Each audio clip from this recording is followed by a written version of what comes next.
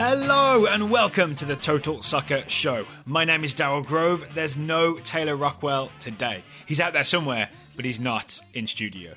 This is an interview episode and it's outside of the established Friday interview tradition because some news dropped this weekend in the NASL versus US Soccer lawsuit. And the news was not good for NASL as the judge denied their request to force US Soccer to give them Division 2 status for 2018. Rather than have Taylor and I try and figure out how that happened and what it all means, I turned to an expert. Miki Turner is a lawyer in Washington State, a Seattle Sounders season ticket holder, and, as you'll hear, a man who's been following this lawsuit as it's progressed.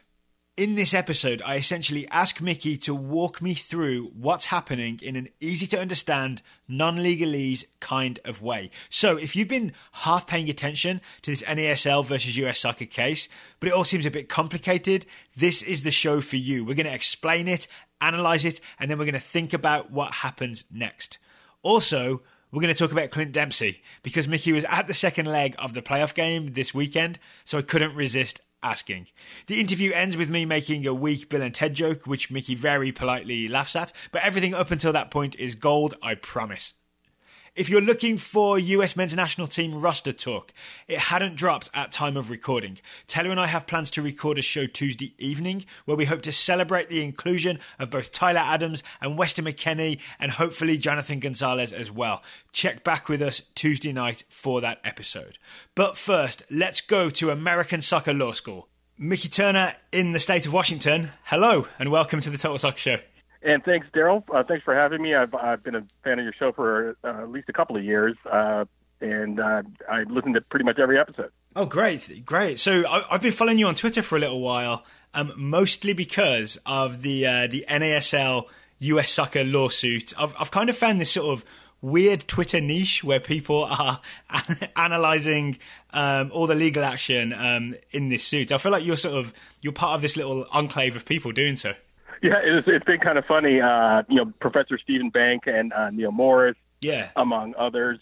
We just, kind of formed this little collective of analysts kind of going over the case. And I really didn't even get into it until I realized that I have a federal bar number, essentially. And so I can access PACER, which is what all of the attorneys have been kind of using to get all the information. Oh, wow. So that's one day I just happened to... It's like having an HBO login. Yeah, it's totally what it is. And so I just kind of, decided to check it out one day. And, I just kind of got stuck in the weeds. I found the case. Because, pretty much everyone has been following along ever since the NSL filed the lawsuit. Yeah. And, just from that point, I just kind of got hooked on it. It's, kind of like a book, you just start reading and you can't stop. And they sort of release a new chapter every once in a while?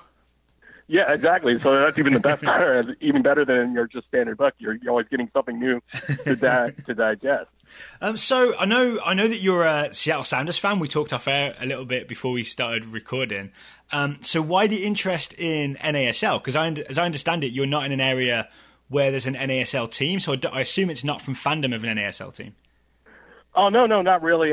There's not even a team until last year, San Francisco joined. Yeah, so the there wasn't Deltas, any I believe. Team within, say that again? The Deltas, is that what they were called?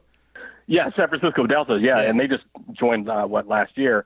And then there's the Edmonton team, but those are obviously many, many, many miles away. Right. Yeah, really, I'm a U.S. national team fan, obviously. And so I've just been kind of following along as, NASL and USSF have been fighting it out. And that's kind of how I got interested in the case to begin with. So your interest is more kind of like mine, like big picture, like future of soccer in America kind of interest. 100%. My thing is I just like to see something resolved at some point. Yes, and same so here. Everybody kind of knows where to go. Yeah, I want the arguments over, so we just sort of have, okay, this is what we've got, and this is what we're going to do with it, as opposed to the endless round and round and round and round.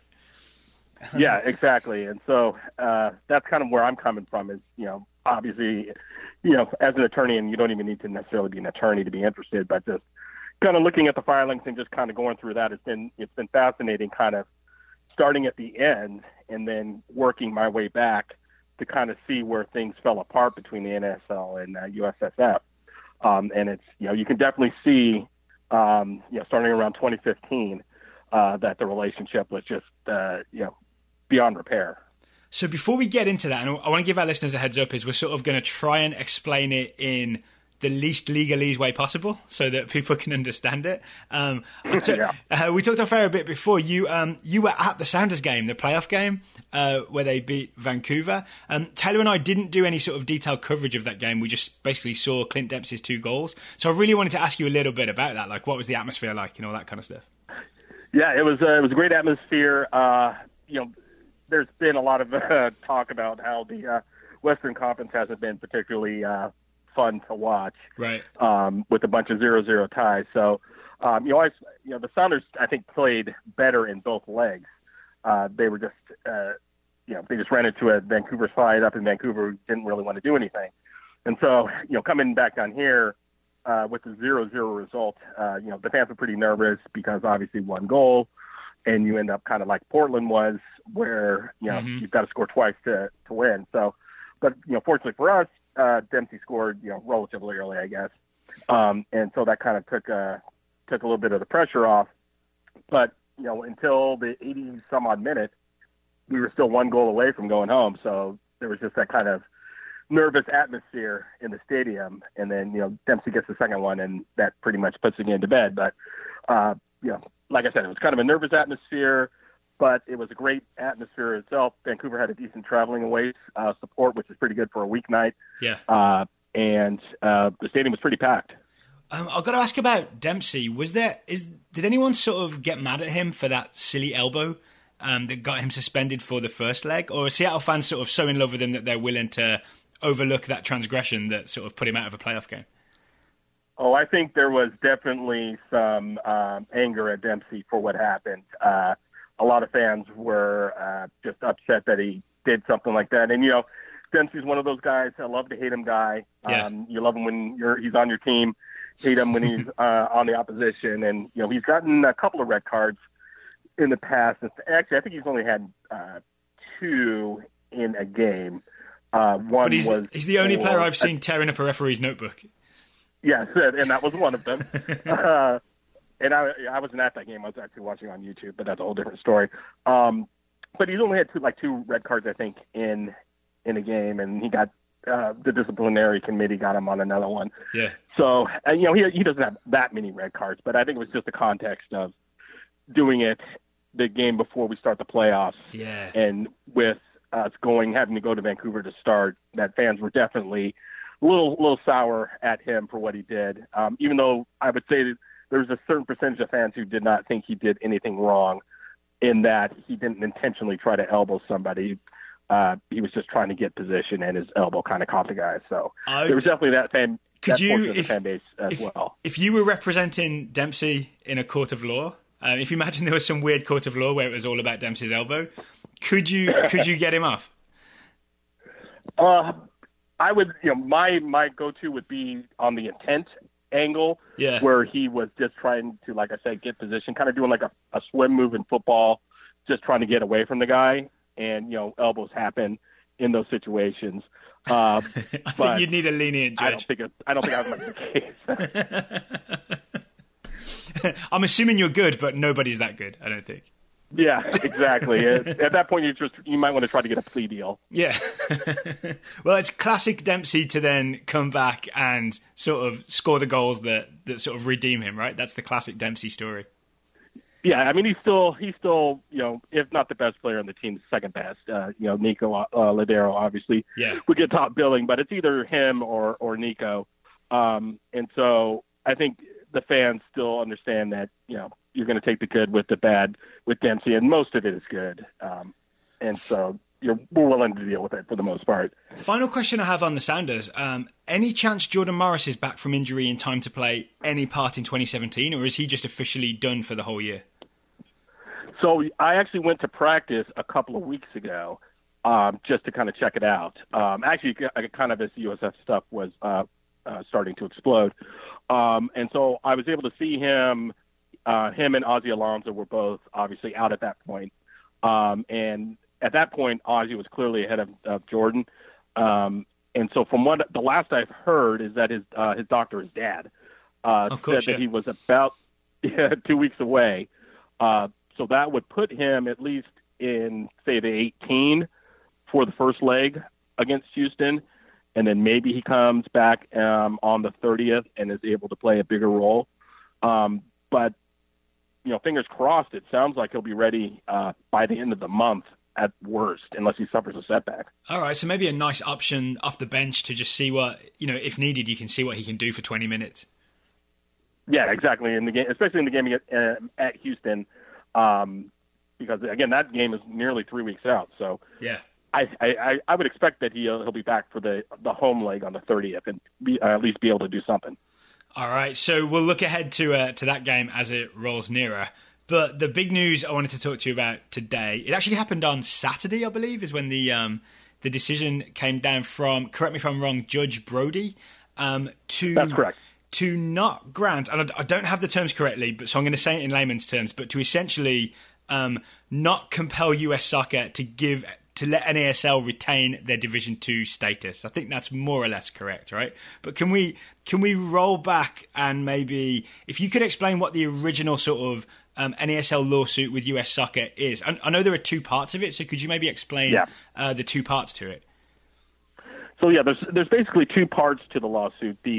And they actually somewhat conflict with each other, in that what they wanted ultimately, at least this is what it appears, is they want the USSF to be found to have conspired, colluded, agreed to restrain trade as to the North American Soccer League, based on a number of actions that they took, mainly with regards to the Professional League Standards, or PLS for short. So those are the sort of criteria that US Soccer sets out in order for a league to attain Division 1 status, Division 2 status, and Division 3 status. That's what the PLS or the PSL, that's the acronym I keep seeing. And that's one of those things that I feel like if people aren't in that niche that you're in, might be like, what is this acronym? I don't know what this is all about. So I've been guessing at that. Is that the correct definition? Yeah, the Professional League Standards is what the USSF set out back in the early or mid-'90s. After they were awarded the World Cup. Right. And as part of that, we were required, or I shouldn't say we, but the United States Soccer Federation was required to start a Division 1 team. And as part of that, they decided that because of the failures of soccer in the United States previously and the level of interest in it at that time, that there were certain standards that needed to be put in place to basically give soccer a landing pad to get started. And so those standards included number of teams, time zones, certain financial considerations, all of those kind of things that said you basically need to jump over these hurdles to be able to be designated Division 1 or Division 2. And obviously the amount of teams and financial considerations and et cetera, varied depending on what division you were going to shoot for. And so my understanding is that NASL are saying that in that, what would you call this, a complaint, I guess, so their complaint is that in the long term, US Soccer has sort of conspired with Major League Soccer and Soccer United Marketing to make it impossible for NASL to hit Division 1 status. But in the short term, they've also sort of made sure that NASL couldn't even get Division 2 status, which is what they've been used to having. And then if they drop to Division 3 status, then all of a sudden NASL is in all kinds of trouble. Yeah, so the Division 1, obviously NASL has never qualified for outright. I mean, they just never had either the number of teams, time zones, financial considerations, or what have you. Yeah, just having Raul won't do it, right? Yeah, exactly. Yeah, and that's actually one of the other constraints. You can't have multiple owners owning the thing, or single. You can't have one owner owning multiple teams. Right. And so NASL has just never qualified for Division 1. For Division 2, they back in like 2010 or 2011, they also failed to qualify for that, but they did some things to kind of change it around, and then they were eventually granted Division II with a number of waivers, right. As to teams, financials, time zones, field dimensions, and that kind of thing. There's a ton. I shouldn't say a ton, but there's quite a few different requirements that you need to meet to be designated as a Division I or Division II or Division III. And NASL, for most of its history, has never gotten over all of those hurdles in 1 year. I think 2013 is the only year where they met all of the standards to be designated Division II. All right, and to bring this back to the center, what were the specific the two parts that we were talking about to begin this? What are the two things that NASL were looking for? All right. So first of all, with respect to, I think their ultimate goal is essentially to have the standards thrown out, or to have it determined that USSF has no authority to regulate those standards, or to even impose them at all. Right. So they want it so that US Soccer can't say you're D1, you're D2, you're D3. They just want that authority taken away from them entirely. Yes. Their position is that those standards are, number one, they're inherently anti-competitive, and that USSF has no authority through the law to impose any standards at all. Okay. And then so that's the ultimate goal. And my understanding is that part of it has not been decided yet. The decision that came down at the weekend was in relation to the other part of NASL's complaint. So what was the other part, and what was the decision? Okay, so while they are waiting for that ultimate decision to come down, they wanted the court to essentially force the USSF to grant them the status of Division II. And the reason, obviously, that's important for NASL is they don't believe they can survive as a Division III or an unsanctioned team. Right. And so that's obviously very, very important to them, as we've seen kind of their instability over the years, even at the Division II level. Division III, you can imagine what that would do for sponsors, for players, and all of those sorts of things. Yeah, it's like they would have sort of the stink on them, right? Of like no one would want to be associated with a Division III league. So you might lose some sponsors or be unable to gain some sponsors. And that's the thing I kept seeing in the legal filings as sort of harm is the phrase I kept seeing referred to. Yeah, so the harm thing, and we can get into that a little later. Yeah. But yes, so the bottom line is they don't think they can survive as a Division III league. There is no Division III at the moment, at all. USL is planning to start one in 2019, but they don't have one. And then there's, I think, Peter Weld is trying to start one through the NISA, which is what's supposed to be in line with the NASL as we get into academic theater. But yeah, there's not even a Division III right now, so you can imagine again how NASL feels. So. To bring it back around to what they are asking the court to do, or what they wanted the court to do this weekend, they wanted the court to basically, as I said, force USSF to grant them Division II status for the 2018 season while they fight out the trial on the ultimate sanctioning authority of USSF and the Sherman Act violations. And then the decision that came down was? The decision that came down on Saturday morning was that the court declined to grant the injunction, which would have forced USSF to grant NASL Division II. So this is obviously a huge blow to the NASL. How did Judge Brody sort of explain the reasoning behind the decision? Yeah, so a massive blow, as you said. They've already appealed. Again, we can get into that a little later, but. The reasoning, there's a bunch of elements that the court went through, but the one to focus on was because the NASL was asking the court to force the USSF to do something. The standard for the NASL was much higher than a standard preliminary injunction. It's called a mandatory injunction. You may have heard, seen that phrase thrown around. But a mandatory injunction does it mean like a mandatory injunction means we force U.S. Soccer to do something essentially?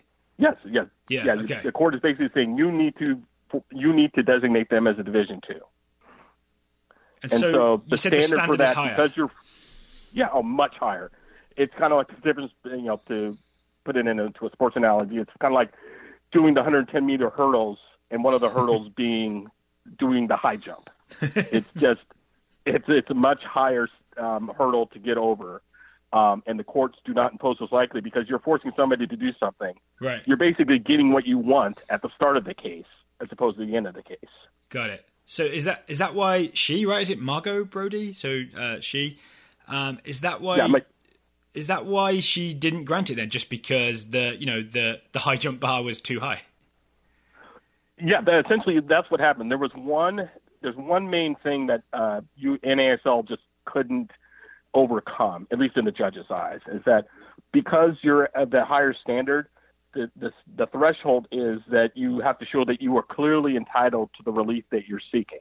I see. So as opposed to just more likely than not, which is kind of the 5149 standard that you think of in a civil trial. Just to win in a civil trial, you just have to be just a little bit over the edge.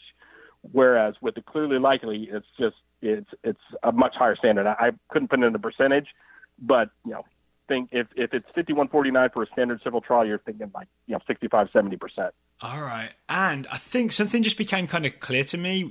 The thinking behind this. I imagine if I'm NASL, I'm arguing it's hard for us to reach these standards because the US Soccer and MLS and Soccer United Marketing are kind of doing this anti-competitive thing and they're stopping us from progressing, and that's the reason we couldn't hit the D2 standards. But then I imagine the judge is sort of not sort of inclined to think about all the background and just to think about, do you hit the D2 standards? No, therefore it's really hard for me to say that US Soccer has to give you D2 status. Well, that's kind of the end.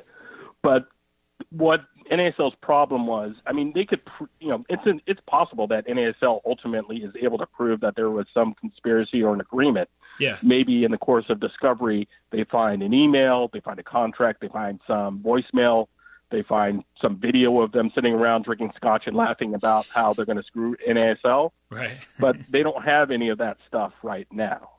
All they've got is some inferences, some coincidences, some questionable stuff from the USSF, as the judge outlined. But it's kind of, in the court transcript, after the hearing, the court basically said there's some smoke here, but the court wasn't sure if there was enough to show that they could clearly, they were clearly likely to prevail on their trial. Ultimately. I see. So they would have been granted it if it was like looking very obvious that they would ultimately prevail in the bigger picture trial. Yeah. Maybe there was a whistleblower from the USSF who wrote a declaration saying, I was part of the meetings that Sunil and Don Garber had, right. Where they talked about how they were going to prevent NASL from reaching D1 or D2. Right. That would obviously be a massive thing to have, but they didn't have anything like that. So there's no Google Calendar meeting titled "Let's Screw NASL." Yeah, that's essentially what you need, or at least they needed more than they had, and they didn't have enough, at least according to the judge. But the judge said that there was some smoke, right? So did anything come out in these documents or in the judge's sort of decision that makes US Soccer doesn't prove anything legally, but makes US Soccer or Major League Soccer look bad? Yeah, I would say the court spent a decent amount of time on the professional league standards that were proposed to be changed in 2015. Those, the PLS as we talked about, were instituted in the mid-90s. They were changed again in, I think, 2008, 2010, and then 2014. And those changes were sometimes incremental. Sometimes they were more significant. I think the number of teams was raised during one of those changes. I can't remember if it was 2010 or 2014. But they were proposed to be in the 2015 situation. USSF was going to increase those standards again. And that's the one that NASL really fought because they thought it was basically prohibiting them from getting to D1 status. It's just like a move in the goalposts type argument. Yeah, and there was some smoke there, I have to say, just based on the timing. US or NASL at that point was going for D1, and then these 2015 standards come out, and NASL's, what the hell? Why are you changing these standards or proposing to change these standards right as we're going for a D1? Ultimately, those 2015 standards changes were not implemented, but the court was not impressed with the timing relative to USSF. So that was, definitely a point towards showing the conspiracy. So I know NASL have appealed the decision. Do you see any chance that they can get this decision overturned and get this preliminary injunction that makes US Soccer give them D2 status? Yeah, so the ruling came down on Saturday. They filed their notice of appeal today, or late yesterday, and they are basically going to appeal the court's ruling, essentially as to her application of the law. The odds of that it's going to be tough for them, because they basically have to find that the judge abused her discretion in applying the law, which basically means that she just didn't know what she was doing when she made the initial ruling. Wow, that seems aggressive. Is that normal for an appeal, or is that weird to sort of be saying, well, the judge was just doing it wrong? That's an excellent question. The attorney that USSF or NASL has is an aggressive attorney. Yeah. So it doesn't surprise me that he came with the fire that he did reading his motion to appeal. It was he was fairly contemptuous of the ruling from Judge Brody. So, but that doesn't. It's still going to be tough for them to jump that hurdle. As I said, if you're doing a high jump for the underlying motion, you're doing a pole vault for trying to find abuse of discretion of a standard that's already high to begin with. I see. All right, shall we move on to the second half of this, which is the bigger complaint about US Soccer not having the authority to designate divisional status. Because this first part was denied, can we read anything into that in terms of what happens with the second part? No, I don't think so. Not necessarily. I mean, the judge did give some clues as to what she was thinking about, especially with the professional league standards and USSF's ability to regulate them or impose them at all. She wasn't really impressed with NASL's argument that the United States Soccer Federation couldn't impose standards whatsoever. Okay. The judge or the attorney for NASL, walked that line a couple of times on that argument, and the judge kept, not chiding him, but at least making it clear that she believed that USSF has the authority through FIFA and with the agreement of the member leagues, NASL, US, MLS, and USL, to impose standards and regulate them. So that's going to be tough, at least as far as I can see. Now, the court, or I should say, NASL's long thought that USSF didn't have the ability to impose these standards, although they have usually complained about the standards being too onerous, and not that USSF couldn't impose them at all. And this goes to the time zone argument, saying that why are we having to have teams in time zones East, Central, and Pacific when it used to be you could have them in any three time zones in the continental U.S. Right. Why do we have to have 12 teams when it was 8 before? And so that's generally been their complaint. But underlying all that is I don't believe that they think that USSF should be imposing them at all or have the ability to. And then maybe stepping away from sort of the legal aspects of this, isn't there a chance that if the lack of D2 status really does do NASL sort of serious harm that they can't come back from, and even if sort of teams start leaving, because I know that some teams they have like an exit clause where they pay less to exit the NASL if they're not a D2 team. I mean, is there a chance that they don't even exist as an ongoing operation to sort of see through the rest of this case? Yeah, so that's an interesting consequence if they actually fold up shop. Who's left that has standing to pursue the lawsuit? Based on what I've read from some folks who follow NASL closer than I do, like Napum Chopra and Neil Morris, it sounds to me like, and again, this is just based on what I've read from those guys, is Rocco Camuso, who's the Cosmos owner. I think he's on the head of the board of the NSL, seems to want to fight this thing through to the end. So whether that means that he's willing to basically bankroll a sufficient amount of NASL teams so that they are in some form still active is an open question. Wow, so you're saying that you could have just one guy keeping the league going just so that he can keep the lawsuit going? I mean, it's theoretically possible. They, again, based on some reporting that had been done, at least 3 of the NSL owners were going to financially support the new teams that they had coming in. Right. So it was going to be three owners basically bankrolling. I think that was at least 5 to 6 MPSL teams until they can get on their feet on their own.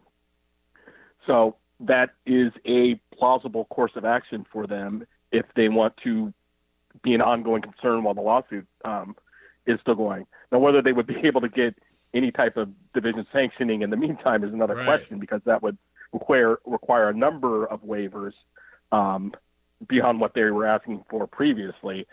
So there might have to be like a renegade league of some sort. Yeah, and obviously that brings up a bunch of FIFA issues with not being sanctioned by your home federation. But the other thing I think you mentioned was that teams leaving. Yeah. And it's a not very well kept secret that North Carolina FC, which is one of the ASL teams, is at minimum considering moving to USL. Right. As soon as this case is determined, which could be, or not as soon as the case is determined, but as soon as the season's over, which is I think next Saturday or Sunday is when the NASL Soccer Bowl is. Yeah.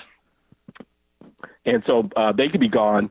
The Jacksonville owner tweeted out something about 7 days until they don't have a home, which implies at least that he's going to be open to finding a new place to play.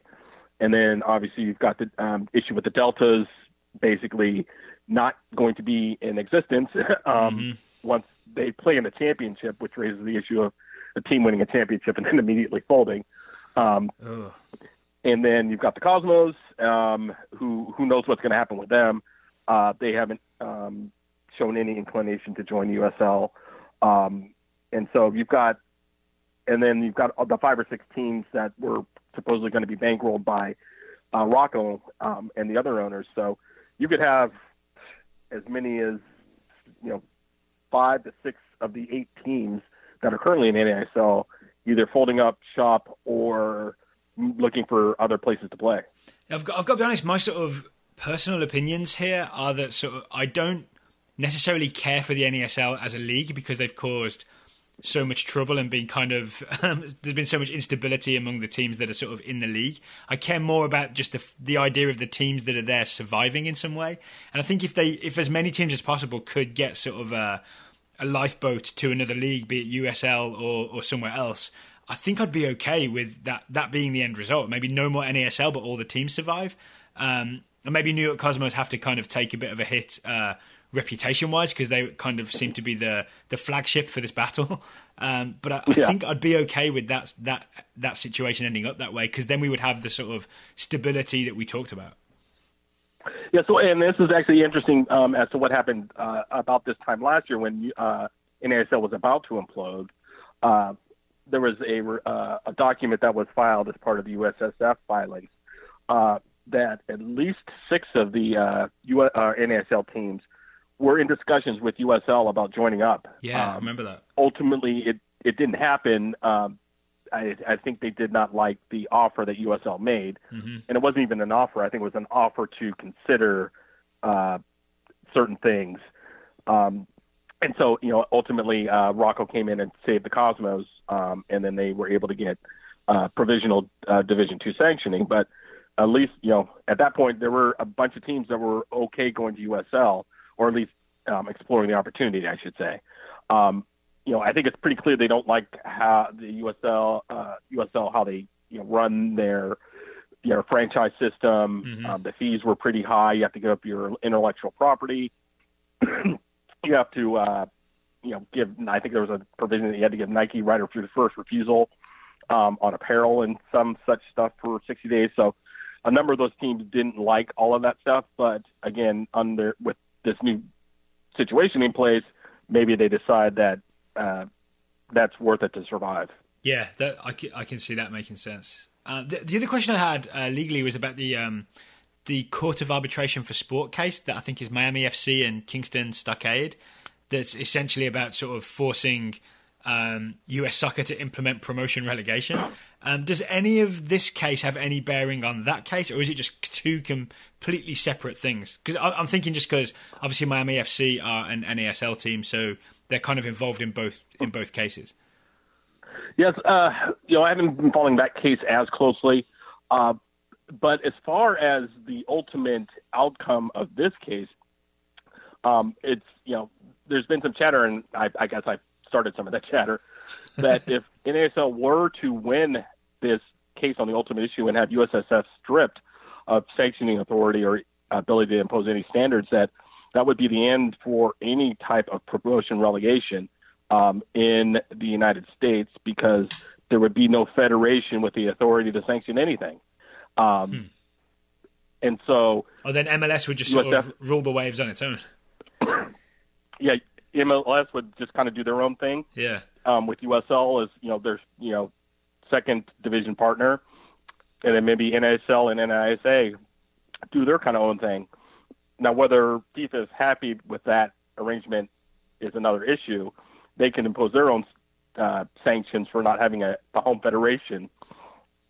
But at least as far as that case is concerned, it would essentially be the end of any ability to have pro-rel. Ooh, okay. So it just gets more and more complicated, it feels like. Final question I have for you on this is, what's the next thing that we're looking for in terms of news, like next court decision, for example? Yeah, so with the notice of appeal, the parties agreed. I guess I should back up a little bit. Yeah. USSF had filed a motion to dismiss this case entirely. Oh, wow. And just get out of here. Yeah, just get it. Yeah, basically, NASL cannot prevail as a matter of law. And so briefing had been set up. I think USSF was scheduled to have their motion on the 11th of November or thereabouts. And then NASL was supposed to have a reply in December, and then the case could potentially be argued about the end of the year. Both parties filed a joint motion, and the court approved a order basically holding off on that until this appeal is finished. Which makes sense because if NASL is telling the truth, and I have no reason to believe they aren't, that this is going to basically end them if they don't get this injunction, then at that point it's possible the case goes away, and there's no need to have a motion to dismiss from USSF. So both parties agreed to just stay that. So with respect to the appeal, both parties have presented their proposed schedules on that. I think ultimately NASL wanted to have this appeal heard at the end of November, around the 27th, and USSF wanted to have it heard mid-December. Obviously, that's only a difference of 2 weeks. So assuming the court is agreeable to have this heard on an expedited manner, then you could see this appeal being heard. We'll split the difference and say December 7th or thereabouts. Okay, so we're expecting maybe a month then until the appeal is heard, and then that's correct. If the court grants the expedited hearing, which I don't see any reason why they would not. And then the next thing after that would be U.S. Soccer's motion to have the case dismissed would be the next thing down the road. Yeah, so if NASL wins the appeal, then USSF then will file their motion to have it rescheduled so it could be argued. If NASL loses, then who knows what could happen, because they'll still be without Division II sanctioning, which they say will cause the end of the league. So it's possible the case goes away if NASL disbands and Rocco decides he doesn't want to keep funding a lawsuit. They could continue on as a unsanctioned league at that point, because they remember when USSF declined to give them D2 status, they gave them a month to apply for D3, and NASL said, just blew it off essentially. So they don't even, at that point, they're an unsanctioned league. They haven't applied for D3, and there's no indication that USSF would let them reapply for D2. So they're essentially an unsanctioned league at that point. I hope we don't get there. I hope that's not the case, because that would be sort of depressing, I think, or at least worrying, because it would say a lot about the American soccer landscape if there was a league that was just sort of rogue and unsanctioned. It just basically says we're an unorganized soccer country that can't get its house in order.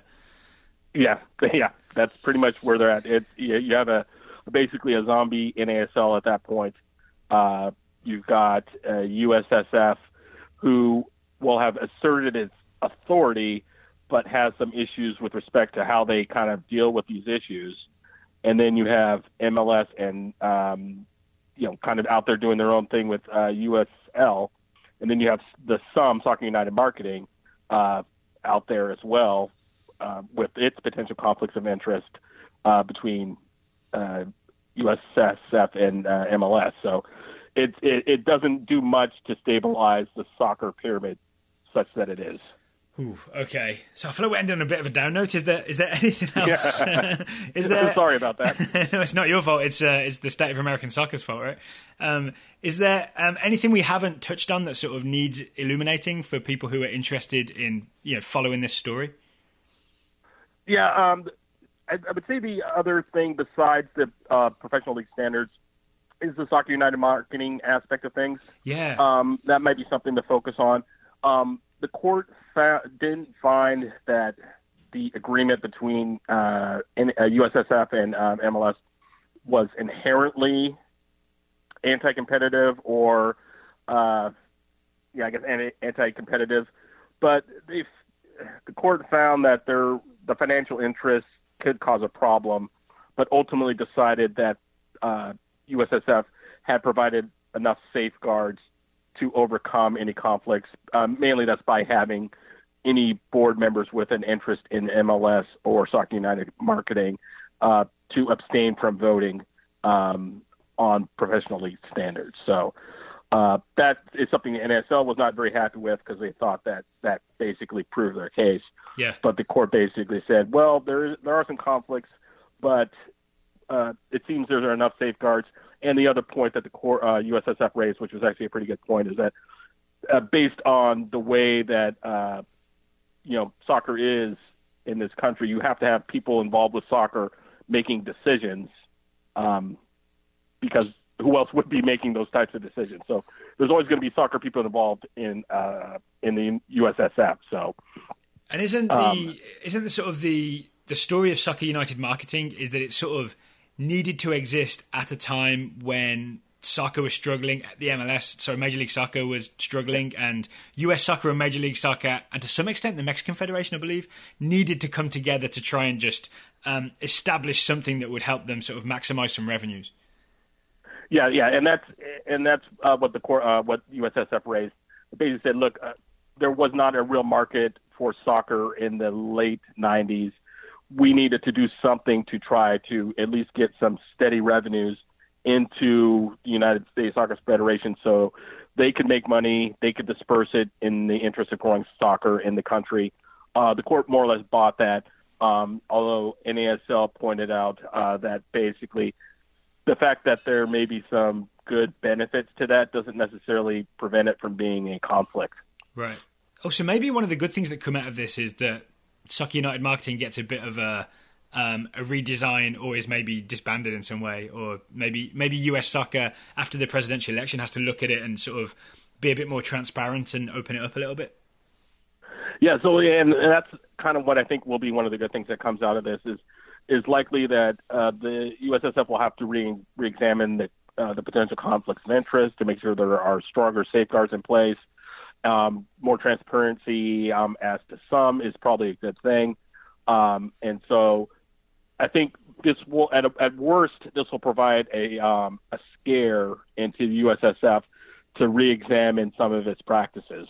That may not be enough for many people in this country, but at least it's a start. But that's kind of where we are at the moment. And I think the main problem is that NASL doesn't come into this case with clean hands, so to speak, because of their mismanagement, which they admit at least in part. And so they were the imperfect vessel for this suit, but that's what they had to go with.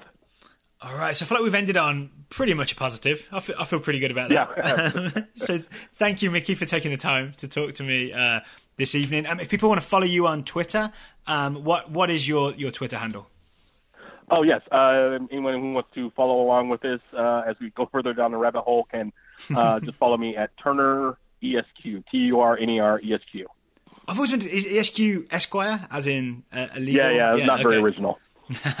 Well, the first time I ever heard it was in Bill and Ted, Bill and Ted's Excellent Adventure, where they refer to each other as Esquire, and I was thinking these guys aren't legally qualified. What's all that about? So now I finally understand what the real deal is. Yeah. Well, thanks a lot for having me on the show. I appreciate it, and like I said, I will look forward to listening to more. All right, thank you. Thanks, Miki.